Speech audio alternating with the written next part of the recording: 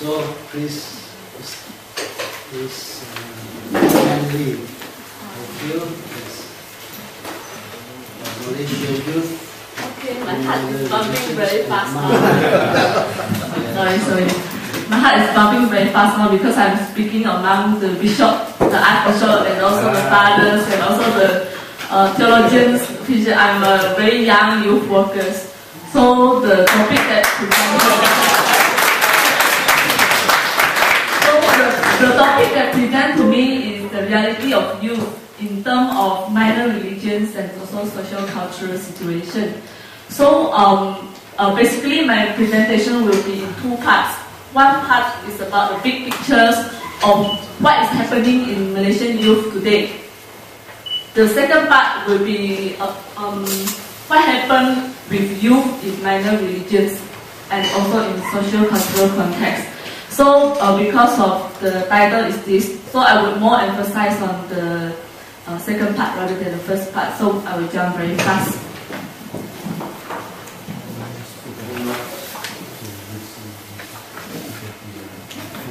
So basically what our youth facing today in Malaysia is basically divided to four: political and humanitarian awareness, economy, racial, and also social. Let's look at Malaysian population today. From the chart, we can see that youth age 24 and below has taken up almost 40% of the population. So it's a large number of youth in Malaysia. So in Malaysia, we have only mainstream media, and also under government policy, what happened to our youth today is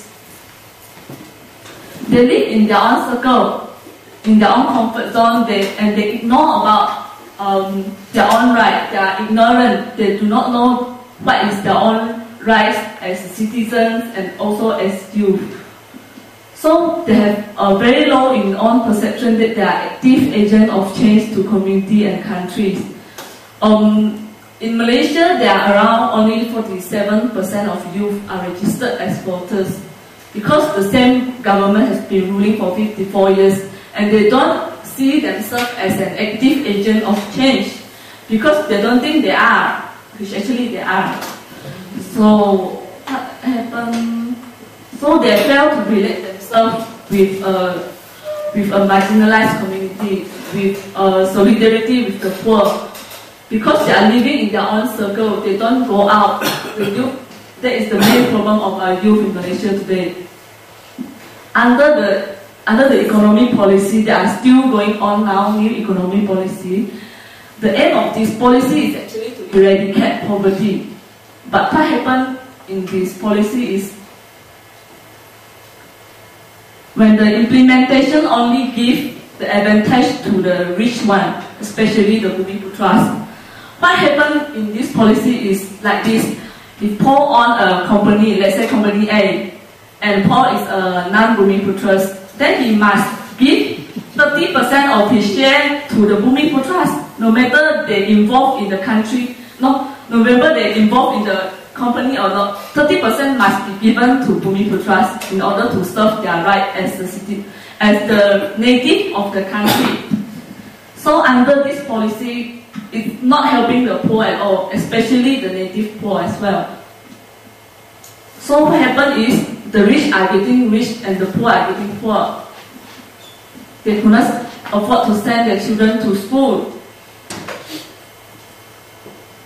Then social problem came in.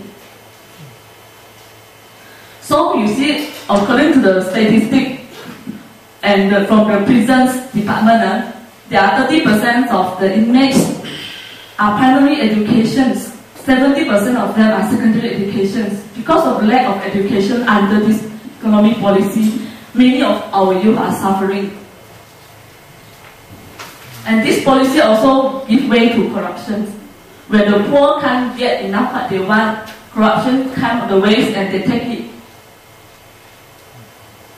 What happened in Malaysia today is Malaysia is the lowest rating in transparency international in the latest Perception Corruption Index for 2010. Corruption has been going in a way that is so corrupted from public transportation to police, from police to government, from government to government officer, to everywhere is corruption. What if this corruption didn't happen? This money could have been used for our youth empowerment and also for education project for these youth that do not have chance to go to school. So the next problem in our youth, or this problem is very, very serious actually in Malaysia today, racial problem. What I show you today is differences between Malays and non-Malay, and Muslim and non-Muslim. What privileges did they have? What I'm showing you here is not to magnifying that the differences between us, but I want you to see that what is the root of our discrimination, racial discrimination, especially happening in our country today among the youth. So if you are Malays and if you are Muslim, what you will get is you get all the government policy, you get all the education loans, you get all the housing loan. Let's say the public exams, the passing mark for the Muslim and Malays is 80 marks. Let's say it's 80 marks for non-Muslim and non-Malay. So if you are Muslim and Malay, 65 marks you get passed. It's never been a fair for education policy in our country, especially. And also, despite of that, their entry to higher institutions, let's say 60% is given to Malays and only like 20% is given to non-Muslim and things like that. It happens. I'm not here to magnify what is our differences, but this is what the root cause that happens in our youth today, that they think that they are being discriminated in terms of race. Okay, we will look at the racial polarization in higher institutions lead from the situation just now. So you can see from the University of Malaysia, they do a survey that almost 99% of Chinese students unfortunately include me as well, and 97% of Indian students, we don't mingle with other races. We don't. Thus, misunderstanding and stereotype is often come to place, and it makes very difficult for us to foster unity and tolerance between races. So social problems also come in place among the youth today, especially the juvenile crimes, drug and drug abuse. Also, I think happens in other countries as well.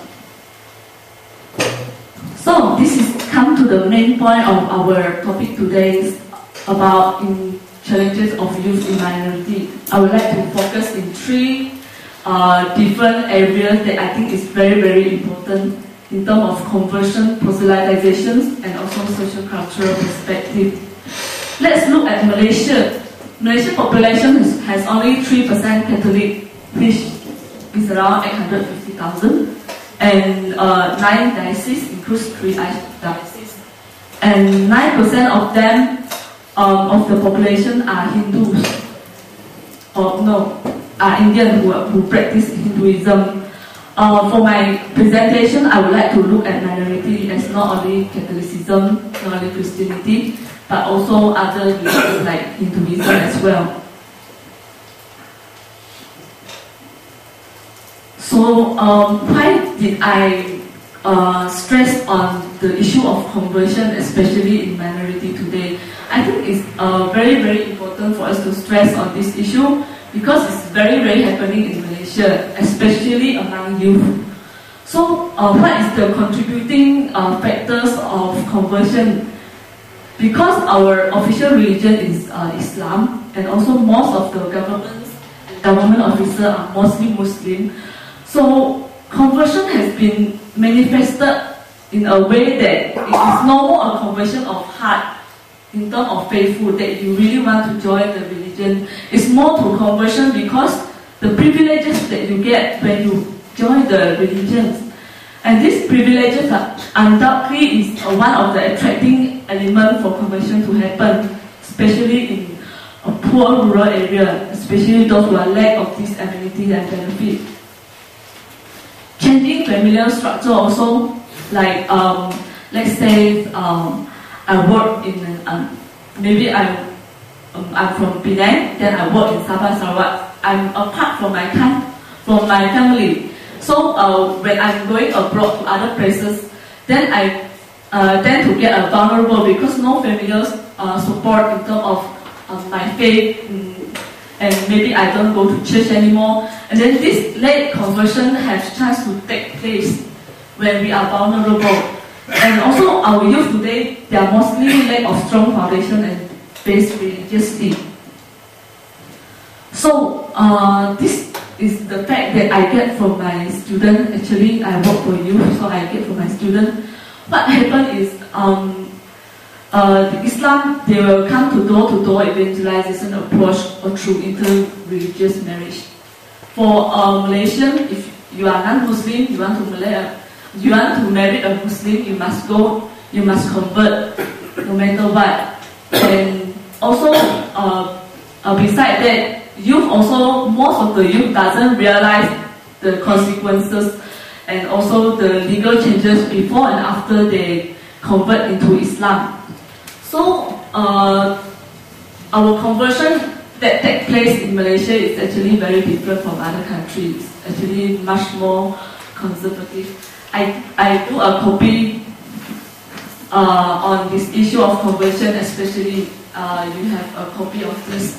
It is so crucial and important and urgent that our Catholic Bishop Conference of Malaysia come with the statement that what is the consequences if you convert into Islam. Conversion for me is actually a very simple thing. It's like, let's say Paul, and let's say Paul is a Catholic. So when he convert, he become Father Kike. It's two different person. Why? When you convert, you change your name. You not only change name. We always describe conversion as one way to get. You can go in, you cannot go out. You go into Islam, you get there until you pass away, and even after you pass away, your body is belong to Islam institution. Your property belong to Islam institution, and when you convert, your children must convert together, no matter they're willing or not. That is happening in Malaysia, and even that you want to leave any property to your family member, you can't do that. That property is not yours. That is happening in Malaysia today. But most Catholics, they doesn't know these consequences. That's why conversion often happens, especially among youth today. We can hear that maybe every month there are thousands of youth are converting. They do not know these consequences, and sadly when they go in, they can't go out anymore. So this has been a rising issue in Malaysia. So how serious is this issue of evangelization and conversion happen in higher institutions, especially among our youth? This is the study conducted by me. So according to them, 64% of our respondents, which is Catholic students, admit that their Muslim approach them and evangelize about Islam. 84% that they knew someone around them, friend or relative, has converted to Islam. 62% of them come across an advertisement inviting non-Muslims to a gathering only for Muslims. And overall, 46, almost half of them faced these three situations before. So we can see from the figures, it's getting a very, very crucial situation here. So this is about conversion. In terms of minority rights, we would like to talk about also minority proselytization.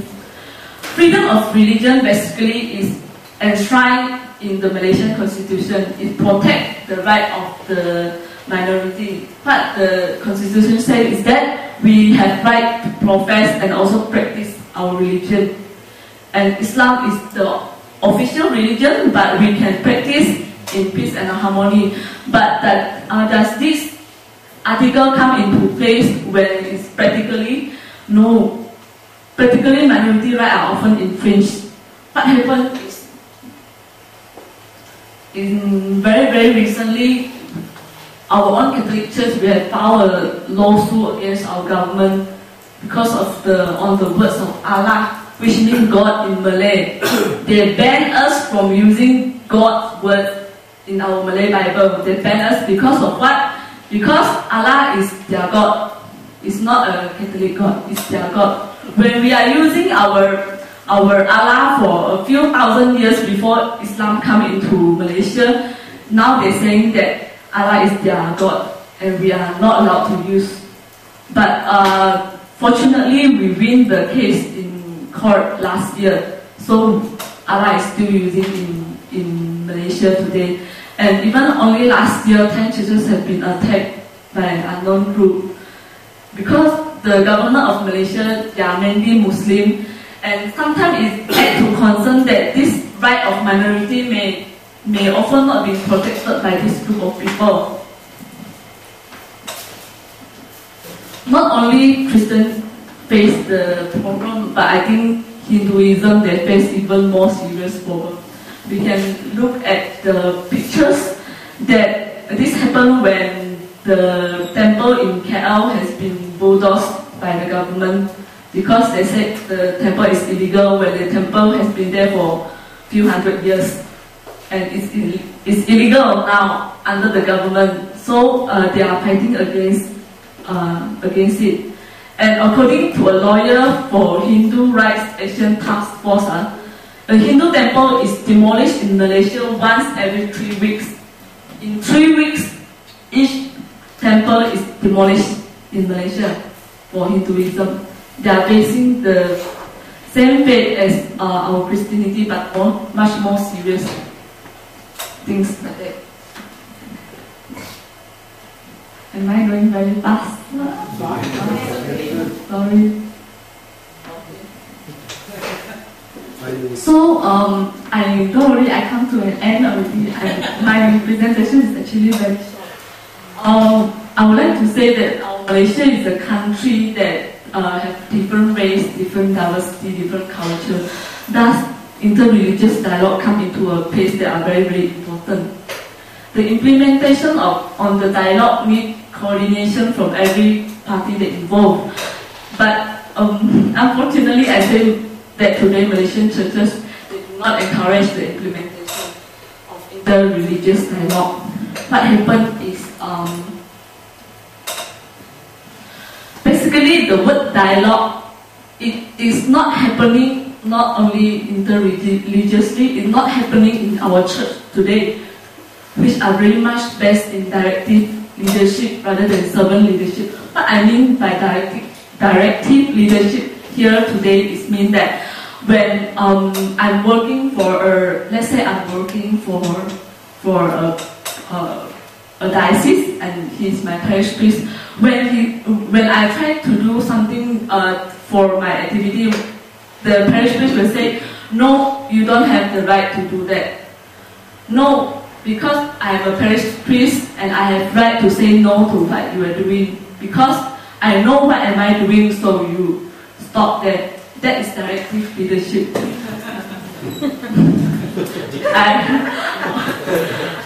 That is directive leadership for me.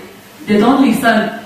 Dialogue doesn't happen in place. Not only in the issue of interreligious, but in the issue within Catholic themselves, they don't listen. So it's contradicting. I know. It's concept of dialogue. For Malaysia, we always have been perceived as a kind of forum, as a kind of only for clergy rather than as experience for laity. For our laity, you rarely hear the word of interreligious dialogue. It's only for very high above people that they are taught about dialogues. As a result, what church are doing is they are passive against youth and engaged in social justice and interreligious dialogue, which are contradicting with the plural society that Malaysia live in today. So I would like to actually ask this question that I just thinking that if dialogue doesn't happen even within our own church structure, even within youth worker and parish priest, even within the parish priest and the bishop. How can we expect a dialogue happen outside the church? You work, even in the dialogue within your same faith and same value, that you can't talk. What more to say? You go out and talk to other people with different faith and different kind of value, which are so different.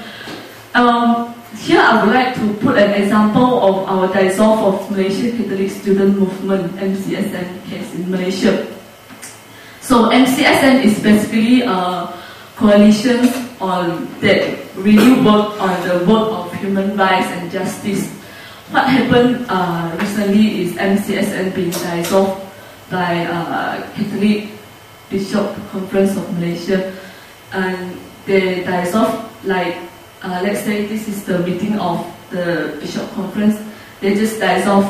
They say we don't want, we do not need this MCSM anymore, so we dissolve.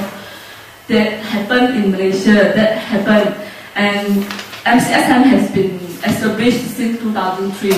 It's been 8 years, and none of the champion has been informed. Student leader has been informed. No. So they just dissolve like that. So that is happening when dialogue doesn't happen within the church itself. So I would like to foresee here is intra-religious dialogue, in terms of inter-religious dialogue that we stress on. Intra-religious means that it's very simply means that the one who high above and the one who below speaking the same message, because we believe church is for all. It's about all of us. We shouldn't have different because we are coming from the same church. So what did I write down here? So if we still consider that church is for the future of our youth, we should consider intra-religious to be happening in our church today. Let the youth also have a chance to speak on their own. And I don't know how it looks when the top talking a different message with the below. It's a kind of what will people perceive as our Catholic church is. Let's say this is a church. Just now there's a father said this is the church. All of us are church. Let's say inter-religious dialogue happen between 1, 2, 3, 4, and 4 of them talking about religion. One of them is our representative, but he doesn't represent every of us because we didn't voice to them our voice, so he doesn't know. So it's happening when what he think is opposed what we think. So I think intra-religious make a very important point here before we can proceed to inter-religious dialogue when we facing people with other faiths. So I think for my opinion, Catholicism is my last slide, so don't worry, I'll be very fast. Catholicism only is not sufficient anymore today for our youth to cater the need of our youth. Catholicism is not sufficient. Our youth today, they need actions, they need experience, they need to experience reality that happened with our poor and with our marginalized. How did they experience that? They go down and they become one of them. And how will this youth benefit from this is they will learn the value of Christ-like value and norm. They will learn how to serve people. They will learn how to respect the poor and marginalized. And simultaneously, when people look at our youth doing this job, people will think, what will people think about Catholic Church is? Catholic Church is the Catholic Church for poor and marginalized. Slowly, we will bring people to Christ. Slowly, we will build a bonding about a dynamic nation that we really want to live in. I think that is my presentation today. So thank you. Thank you.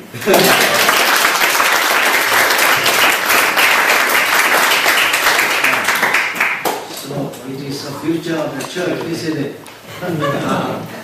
Very good. Thank you very much.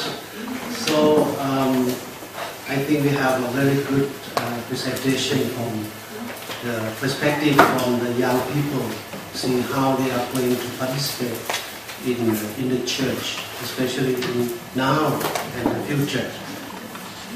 Both would like to really to have a voice in the community, because this transition society really affect the life of the young in futures a lot.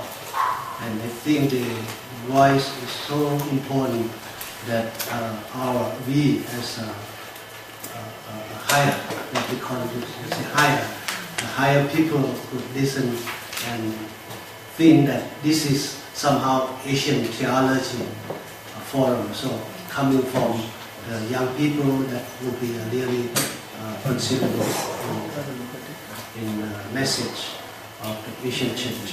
Thank you very much.